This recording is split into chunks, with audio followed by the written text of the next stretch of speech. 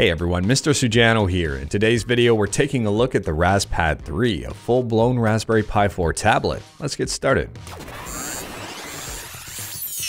Alright, to kick things off, SunFounder sent me the RasPad 3 for a fair and honest review, and that's exactly what we're going to do here.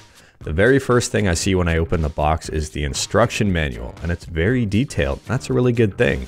Sometimes instruction manuals can be a little bit confusing, maybe poorly worded.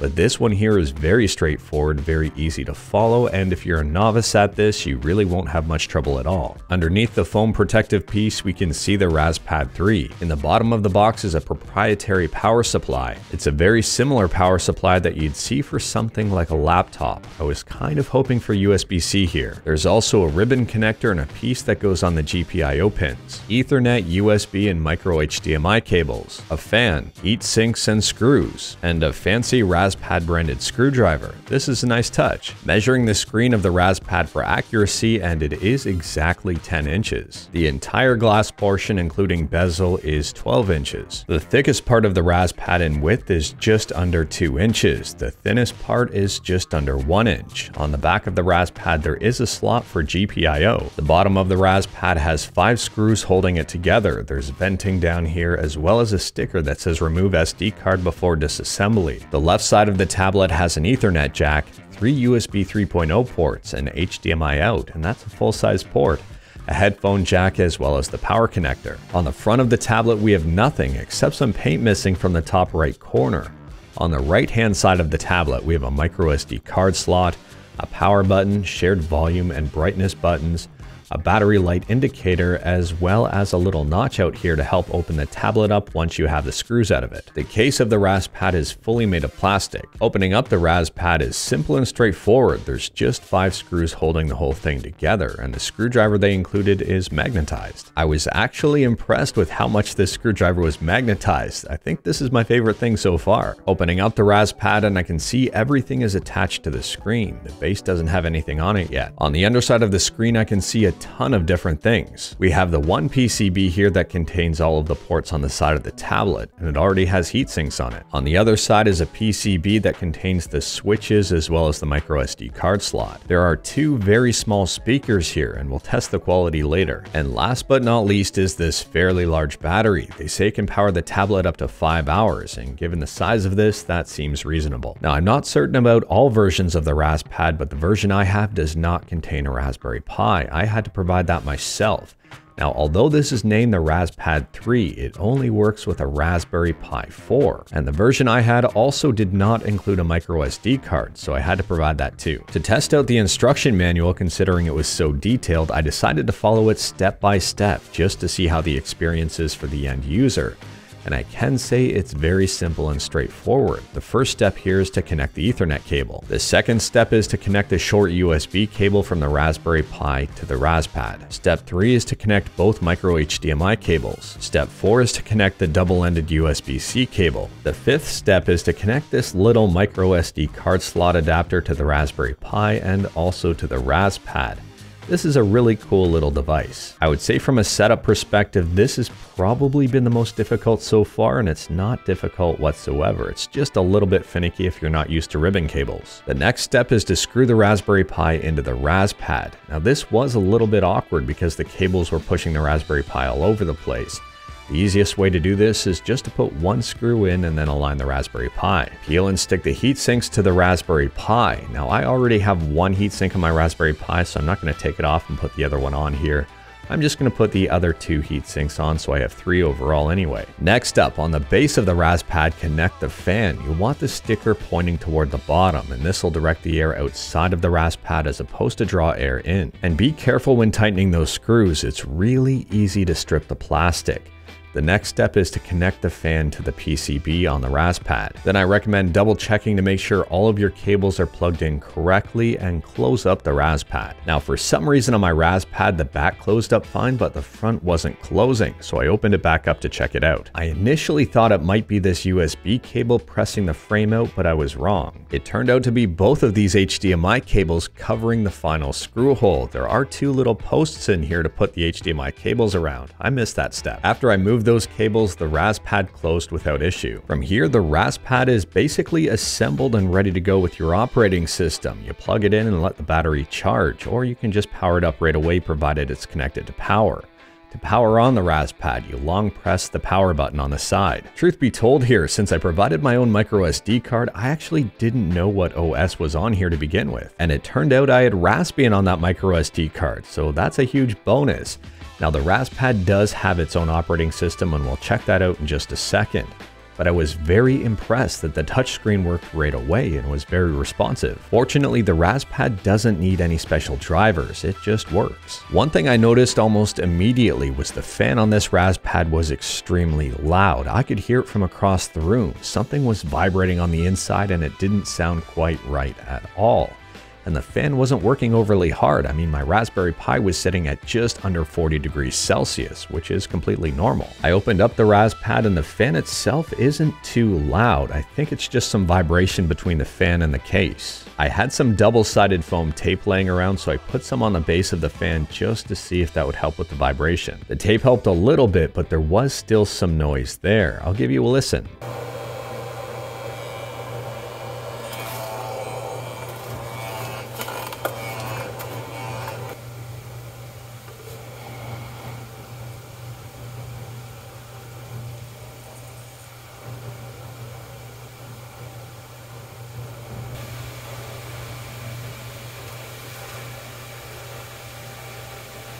I decided just to remove the fan altogether. If you find you do need the fan, another option here is to directly connect it to the Pi on those lower power GPIO pins. After sitting for a while here, the Raspberry Pi is running about 10 degrees hotter without the fan.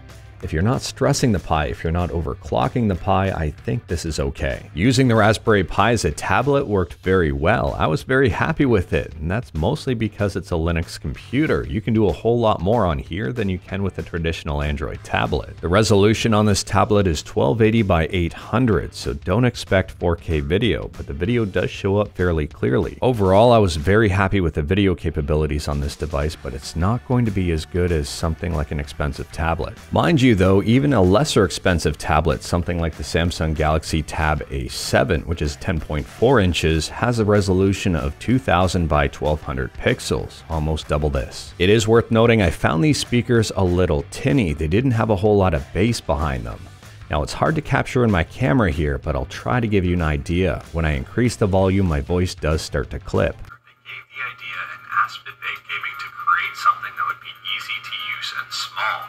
They helped out with the graphics, gave size guidance, and BitBank Gaming came up with the rest. As for emulation on this device, I loaded up a build of RecalBox here and it worked very, very well. The screen didn't need resizing, everything worked great. Even for having a lower resolution at just 1280 by 800, the picture here looks crisp and good. Testing out the SNES on this, and yeah, the screen looks really good. The picture doesn't fill up the entire screen, but it also doesn't look too awkward. Overall, this is nice. Here's a quick look at PPSSPP. Now, I didn't resize the screen. This is just default settings. Overall, this doesn't look too bad at all. I also went ahead and checked out RasPad, which is the official operating system built specifically for the RasPad 3. At the time of filming, it's version 2.6. The image size is 6.6 gigabytes, and it was released back in November of 2020. Setup on this was really simple and straightforward. I just had to select my time zone and my language. The menu system on this one is interesting. Everything's on the left-hand side. There's a ton of stuff that's pre-installed. If you're new to the Raspberry Pi ecosystem or new to Linux overall, this should be relatively straightforward to get you off and going without really having to do anything. I will say though, not everything is configured perfectly. You may have to tinker around with a few settings to get things running correctly. Take for example Minecraft here. If you increase the screen size, well, it just throws everything off. Now, I will say this tablet does go into portrait mode if you want, and it goes into portrait mode automatically. And that's one of the good things about the RasPad operating system is you can rotate the screen and it'll adjust automatically for you. You don't have to worry about that part. But on Minecraft here, well, my experience wasn't that great. Touching the screen anywhere while playing this game just dug a hole really deep, really fast. It didn't really matter where I moved my finger around the screen. It just did the same thing over and over and over again. Even respawning and trying out a new game, well, the same thing happened. It didn't matter my touch combination here, it didn't matter anything.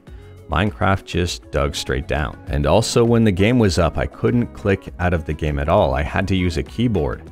And that was a little unfortunate. I couldn't access the menu on the bottom, I couldn't close the game out. I had to use a keyboard to exit out of the game. In fact, even with image magic here, my touches were a little bit delayed, and when I tried to exit, I couldn't. Clicking the X on the top right hand corner of the program didn't do anything. Double clicking didn't do anything. Holding it didn't do anything. But I was able to resize the window, and that was really about it. Other than that, I had to bust out the keyboard again to close the program. As much as I wanted to recommend the RasPad operating system, I really can't. I enjoyed my experience on Raspberry Pi OS much better. Now let's take a look at the price of the RasPad 3, go over what I liked and what I didn't like about it to determine whether or not I recommend it. First up is the price. It's listed at $259. This does not include the Raspberry Pi 4 or a micro SD card, and it only works with the Raspberry Pi 4. Assembly was really simple and straightforward. If you're new to this kind of stuff, it should be relatively easy. I also like the overall feel of it. It felt like it was very well built. The tablet has a nice weight behind it. It's sturdy, and I like the choice in ports here. I like the full-size HDMI out. As for the battery life on this, using Raspberry Pi OS, I got about 3.5 hours, and that was with the screen brightness cranked. Screen brightness is one of the biggest killers of battery, so 3.5 hours isn't too bad. When I was gaming, I got between 2 and 3, and that's also because it was stressing out the Pi. And speaking of gaming on this device, I had a really good time gaming on it. The screen is only 720p, but at the same time here, it's a Raspberry Pi and you're playing retro games. You don't really need a whole bunch more than that. Using this as a media center also worked very well. And lastly here, using the RasPad 3 with Raspberry Pi OS in dual screen mode was great. I think it handles it very well. Now moving into things I didn't like about the RasPad 3. First and foremost was the fan. The fan included with mine was loud. It rattled around quite a bit. I could hear it from across the room. It wasn't a pleasant experience. It did work well though. It did keep the Pi cool. But at the same time, I couldn't take the noise, so I removed it altogether. Fortunately though, it did work well without a fan. Secondly here, I don't like the fact that this doesn't have a USB-C port to charge it. It does require a proprietary cable, and that's a bit of a bummer. You can't just charge it with anything you have laying around. Thirdly, it's a little disappointing that the screen is 1280 by 800. I was hoping for a bit higher of a resolution. And last up here, I really didn't enjoy RasPad. I don't think it's ready for prime time just yet. I think it still needs a bit of developing, a bit of massaging. Some of the apps still need to be configured correctly. Overall, I didn't have the best experience using this, but at the same time here, fortunately, it's completely optional.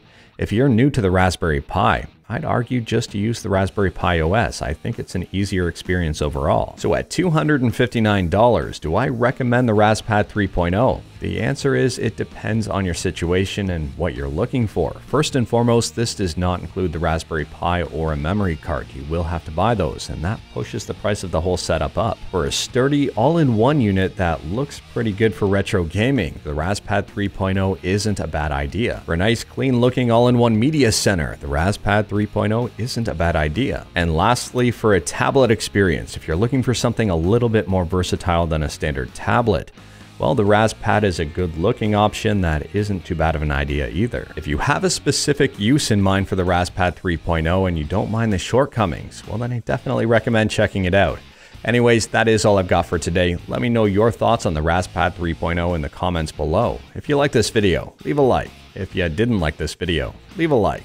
Hit that subscribe button, check out my other videos. Thank you everyone, take care.